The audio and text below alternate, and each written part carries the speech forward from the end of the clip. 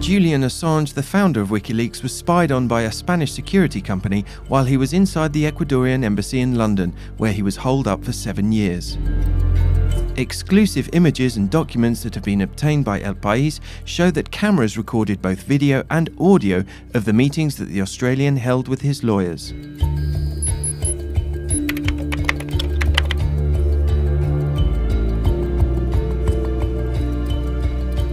The daily reports from this security company covered all of his activities down to the smallest detail and included, for example, the daily visitors that he would receive, as well as his state of mind at all times.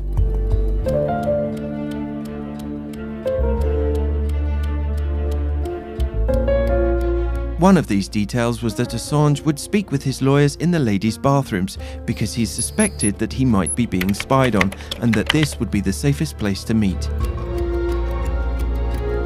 The spying intensified when Assange's legal team was secretly considering taking him to Russia or Cuba, plans that the cyber activist rejected.